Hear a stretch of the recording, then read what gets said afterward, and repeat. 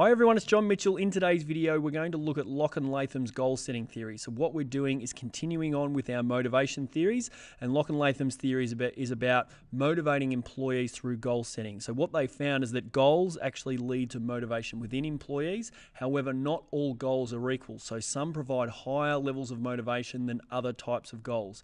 And so the whole theory is about, well, what are the attributes that actually need to be in place when employees or businesses set goals in order to provide motivation for employees. So what they found that to successfully provide a high level of motivation, 5 key attributes needed to be present within the goal setting in order to provide that motivation. So the 5 attributes that are involved in goal setting in terms of Locke and Latham's theory are clarity, challenge, commitment, feedback, and task complexity. So we're going to go through each one of those attributes individually so that hopefully you gain a really good understanding of Locke and Latham's theory. The first attribute is clarity. So what Locke and Latham found is that it's really important that goals are clear and specific for either the group or the individual employee that they're being set.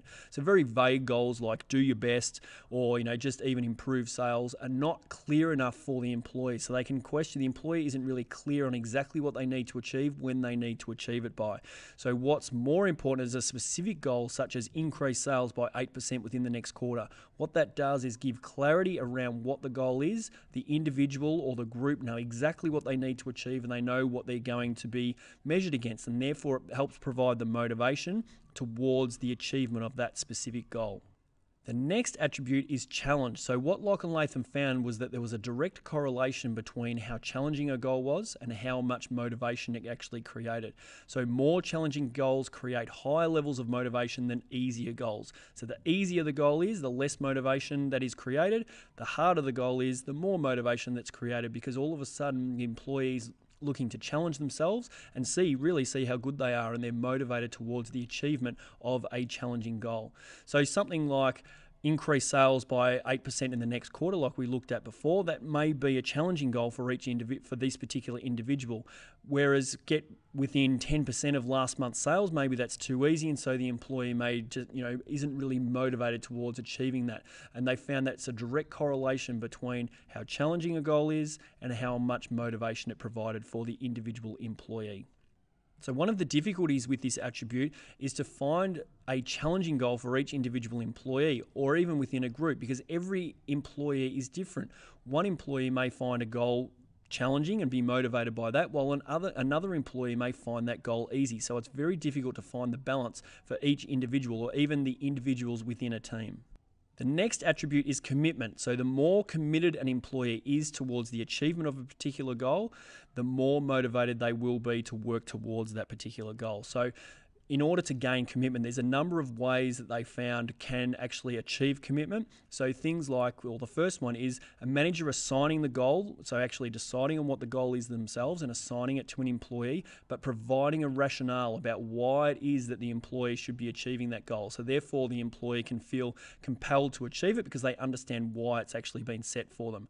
Another way is that the manager can actually set the goals collaboratively with the employee. So sitting down and working out, well, so the individual or the employee has a say in what the goal is, but the manager is there also to ensure that the individual or the employee goals are aligned with the overall business goals, which is really important. The next attribute is feedback. So Locke and Latham found that regular feedback actually helps maintain momentum towards the goal and helps the employee keep on track towards that goal that they're trying to achieve, and which helps improve the motivation.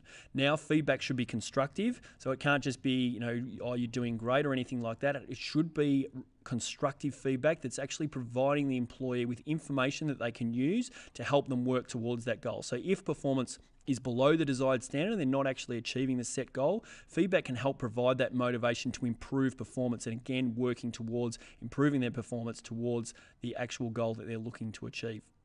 The final attribute of Locke and Latham's theory is task complexity. So we spoke before about challenge and how the more challenging a goal was, the more motivation it actually provided for the employee. However, what Locke and Latham found also is that tasks should not be so complex that the employee doesn't expect that they can achieve it. So it's one thing to set a challenging goal, but if the tasks are so complex that the employee doesn't have the skills or the knowledge in how to achieve it, it won't only lack motivation, it can actually hurt motivation towards a particular goal. So if the employee doesn't have the skills to achieve a particular goal, training or other support should be provided for the employee so that they can help them work towards that particular goal that's been set for them. And then that contributes towards motivation and achieving that challenging goal.